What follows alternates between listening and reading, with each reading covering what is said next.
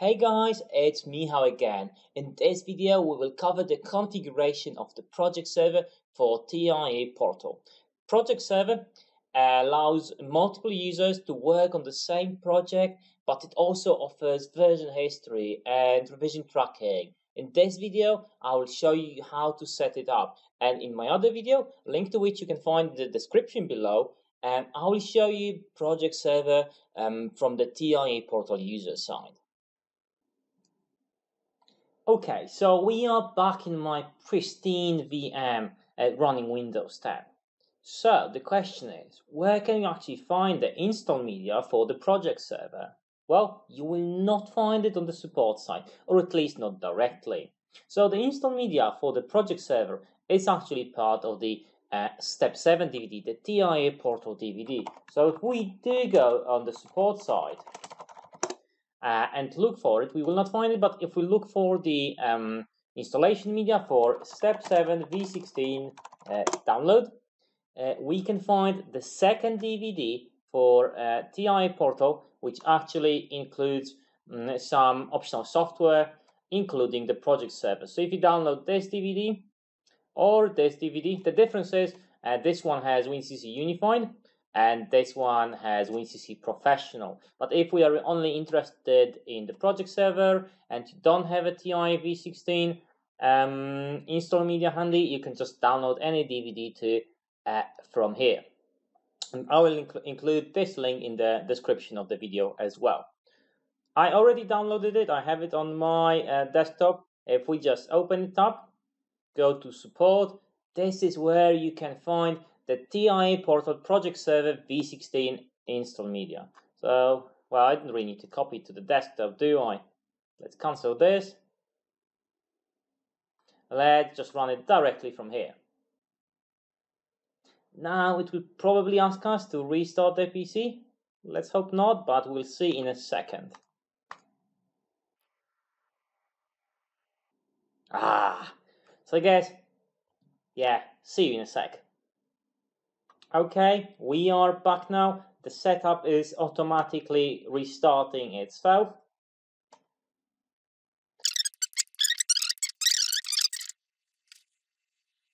Go, job done, wasn't even a minute. The TIA Portal project server is now installed, but this doesn't mean it's running. It's not ready for you yet. When you go to your start menu, you should now find two recently added objects. We have the TIA Portal, TIA Project Server V16 Configuration Tool and TIA Project Server V16 Administration Tool. The one that we will be using today is the Configuration Tool. As you can imagine, the Configuration Tool allows you to configure the project server. The Administration Tool you would use when the project server service is actually running already. So let's go with the configuration. Let's start it up. And as you can see, currently, there is no service installed, which I guess is the reason why it's not running. So we need to first specify where we want to store our project. So find a location on your hard drive where you are happy to store the projects. I will make a dedicated folder for it, project. And then you need to define how many revisions you'd actually want to store.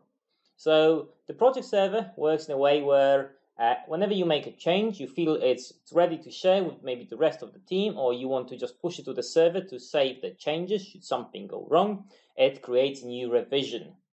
And it has like a rolling buffer of revisions. So it will save the history and the notes about what was changed for all the revisions that you save, but it then has a rolling buffer of the revisions that it actually keeps on the hard drive. If I say 10, it's going to be 10 revisions. So if I create an 11th, a new one, it's going to delete the very first one that I created. But don't worry, there's also a facility to like save a revision that you want. So if there is a major revision, you know that this is a working revision, you might put like a small padlock on it, so the server will not overwrite it and will always keep it and will never overwrite it for you.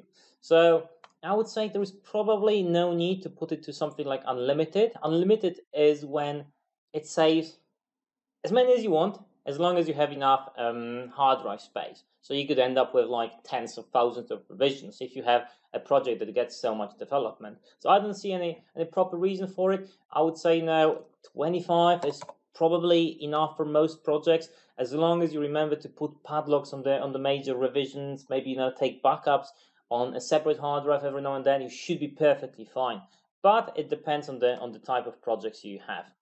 So I leave this choice to you. Another thing that is crucial to at least think about is the connection settings. So by default, HTTP is selected, but I would strongly encourage you to switch to HTTPS. If you leave it running at HTTP, your traffic between different instances of TI portal and the central instance of the project server, this is not encrypted, no TLS is applied. So anyone in the middle, between your project server and your TI portal instance, if they were listening, they could see the traffic, they could see your project being transferred. So if you switch to HTTPS, this is when TLS is used and your traffic is secure. So again, I strongly recommend you use HTTPS.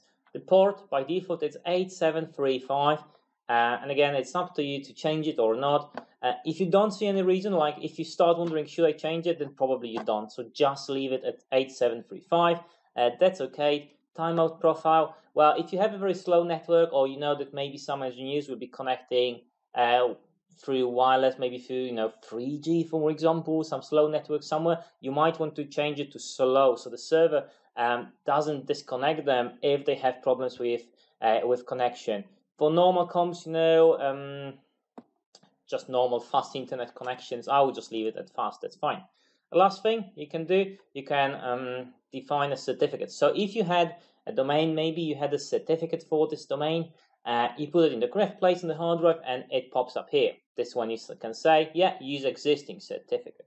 If you don't have a certificate, this is when you can just leave it at default and say, yeah, create a new self-signed certificate. You are not a recognized certificate authority, so this is when it always starts telling you, hey, this certificate came from someone that we don't know, isn't a recognized institution. But other than this, it's still a certificate. It's okay, and it's fine. So let's install service now. So after this step is done, our project server will already be configured and ready to run, but not running yet. Oh, there you go. There's a log with one warning. So as you can see, there's quite a long log. Let's just look for this warning. The warning actually isn't any problem. It's just a warning telling you, hey, there's the certificate fingerprint of the certificate that we use, that we created. You might want to save it and then compare whenever you connect from your TI instance if it is actually giving you this fingerprint that it should be giving you. So file, let's just save it in a safe place. So for me, save it on the desktop for now. Okay, so it's installed now, but it's still stopped. So we need to start this service. And then when you start this service, it will automatically start whenever you start your machine. So our job here is done. TI portal project server V16 is now configured.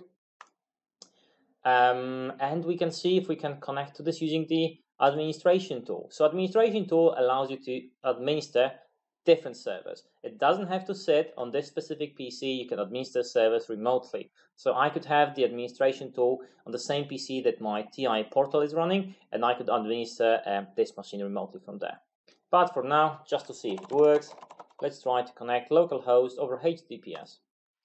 There you go. It asks us, okay, is this certificate correct? This is where you could check the fingerprint if it's an okay certificate. So yeah, all good. And as we currently have no projects, that's it. This is where you can start adding different users and maybe adding more servers and so on and so on. You have some extra additional settings, but there isn't an awful lot to do in the administration tool. But we'll cover the administration tool in my other video, link to which you can find again below, that tells you how to actually use the project server. Here we will only configure it and make sure it's up and running and ready for us. The thing that's left to do is to actually set up the firewall, because I have the firewall running, which means that whenever I try to connect to this machine, the port that we are using with the project server is probably still closed, so I won't be able to achieve a remote connection from outside. So I need to go to the firewall settings, and let's add a new rule. The port that I selected was 8735.